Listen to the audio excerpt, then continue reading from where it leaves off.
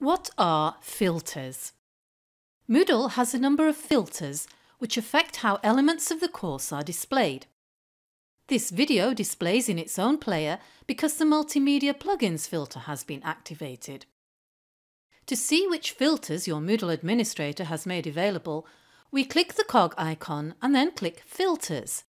Note that we can view and change filters for individual activities from the cog menu inside each activity as well. We're now on the Course Filter Settings page where we see a list of filters for the course. Activity names auto-linking is useful because it means we can refer to an activity in the course simply by typing its name in a different area, and it will link to that activity.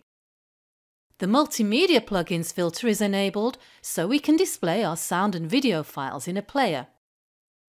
Glossary auto-linking means that if we add a key term to a glossary and then type that key term somewhere on the course, it would automatically link to its glossary entry. Let's go into the course and add a couple of items to see how these filters work. So I'm turning the editing on, and then, in the section Writing, let's type a sentence which includes two possible filters. So adjective would link to a glossary entry, and activity auto-linking would link to another activity on the course page.